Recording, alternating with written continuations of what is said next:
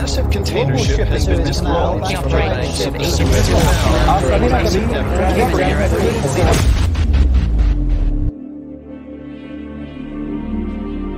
Hello, my name is Marion Robson, and I'm with the Chartered Institute of Logistics and Transport, North America. We are a leading organization in the fields of logistics and transport and have members in more than 30 countries around the world. Our primary goal is education and professional development in these fields, and we organize events and webinars to further understanding of significant developments in domestic and international supply chains. One such event was the recent grounding of the mega container ship Ever Given in the Suez Canal, which resulted in a blockage of up to a week. With us to talk about this incident is Stephen Brown. Captain Brown is an active marine consultant in Vancouver and has spent 21 years at sea, followed by progressively senior positions in shipping around the globe. Stephen was president and CEO of the BC Chamber of Shipping from 2008 to 2016. Stephen, could you please talk about the current challenges facing the container industry over the past year during the pandemic? Thank you for the introduction, Marion. I don't think anybody predicted the challenges of 2020. Once China came out of COVID, there was a surge of exports to the developed world, and that resulted in widespread port congestion, an escalation of freight rates, shortages of containers, and consequent serious disruption, actually, to supply chains. As millions of people continue to work from home and people are restricted from traveling, it does appear that many have just simply turned to computers and they're using the virtual shopping malls that are available. And there's absolutely no sign that this is going to reverse itself in 2021. Could you please comment on the importance of the Suez Canal in the facilitation of international trade? Yes, indeed. Since it opened back in 1869, Suez has been a remarkably reliable trade link between Asia and Europe, but also more recently between Asia and the United States East Coast. It's a very important source of revenue for Egypt, at between $5.5 and $6 billion a year. The number of daily transits speaks for itself. There's around 50 to 55 ships a day, representing between 10 and 15% of world trade using the canal. And that's spread over container vessels, tankers, LNG carriers, auto carriers, bulk carriers, naval vessels, and also a few cruise ships. Suez has come under pressure with the expansion of the Panama Canal, but also from fluctuating bunker prices, which have resulted in deviations around the Cape of Good Hope.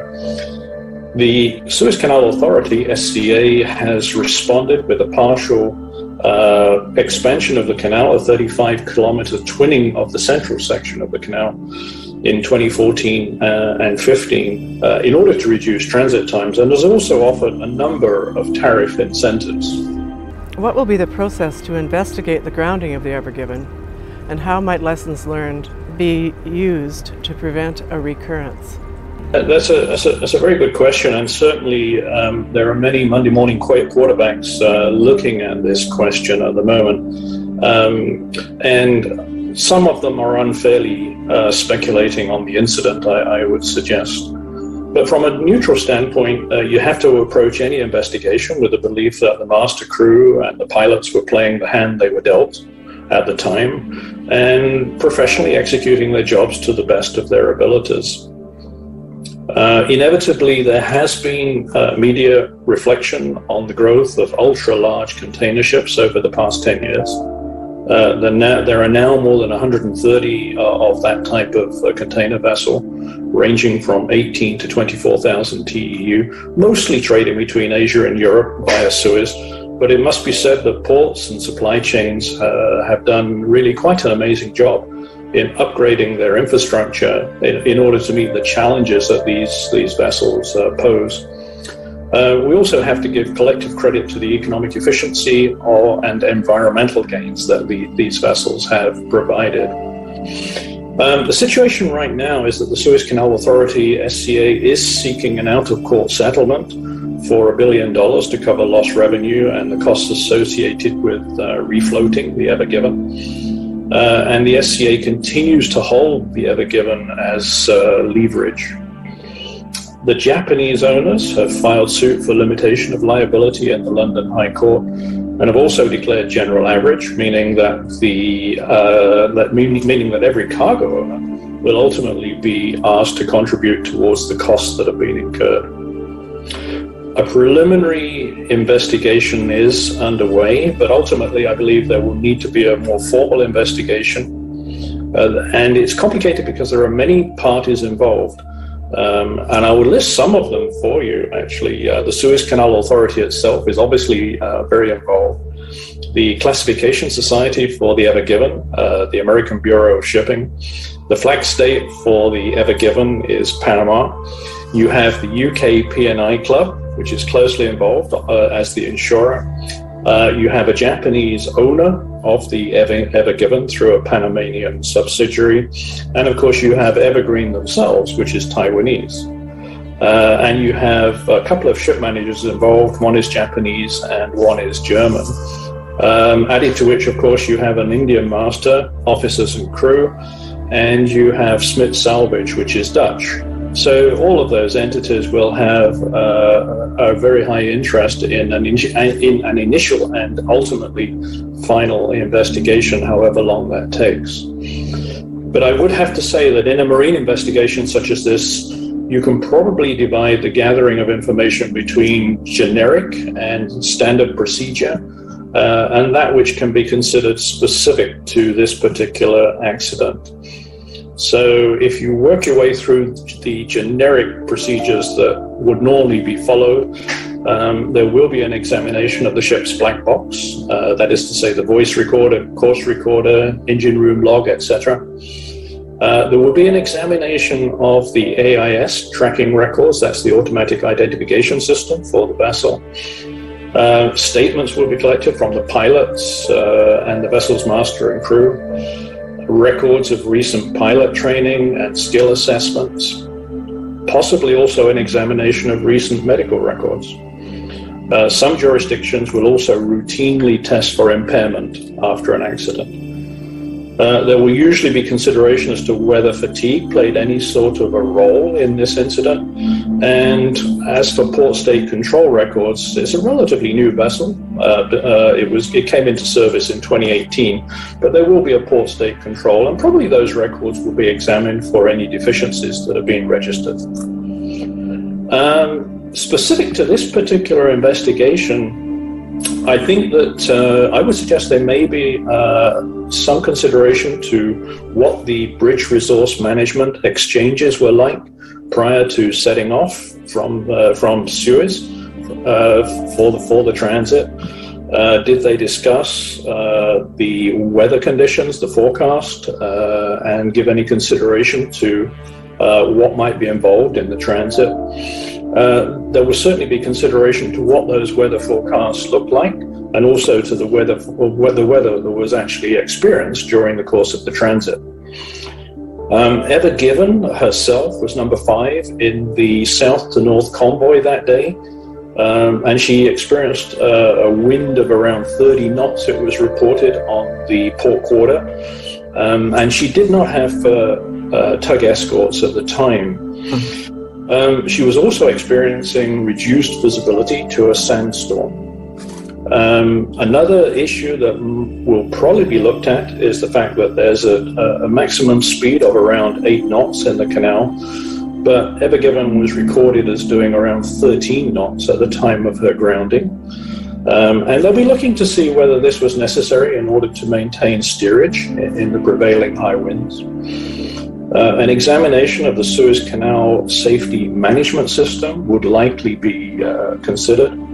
And also, under what conditions are vessels required to take tug escorts, perhaps, in the canal? And has this been subject to any form of risk assessment going forward?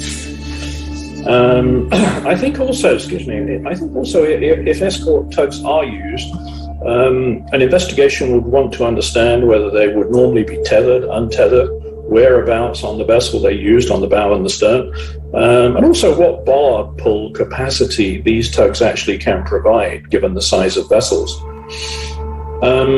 It was also reported that 2 ultra-large container vessels ahead of the Ever Given, that is to say the COSCO Galaxy, which is almost the same dimensions as Ever Given, and the Al Nazara, which is very slightly smaller, both had tug escorts. So there may be an attempt to interview the master and pilots of those vessels. Equally, the container vessel Maersk Denver was behind the Ever Given. And of course, in order to have a collective understanding of what the conditions were like, any feedback from the pilots or the masters of those vessels would be very helpful to an investigation. It was also reported that an LNG carrier that was due to transit with that same convoy actually took the decision to delay her transit, and that would be looked at. Another issue, I think, for an investigation team is that the maximum allowable length of a vessel that's currently allowed to transit Suez is 400 meters, unless there's special permission. The question that will be asked is whether this was established through the results of some form of risk assessment, and if so, what risks were identified, what consideration was given to mitigating those risks. And given that the canal at surface level is about 300 meters, and it does taper quite a bit with depth. Therefore, they will also be looking at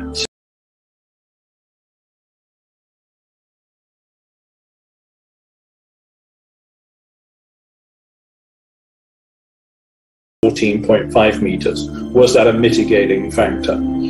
And finally, I would also speculate perhaps that there'll be a consideration to whether shallow water hydrodynamics and hydrodynamic bank effect may have played some role in the incident.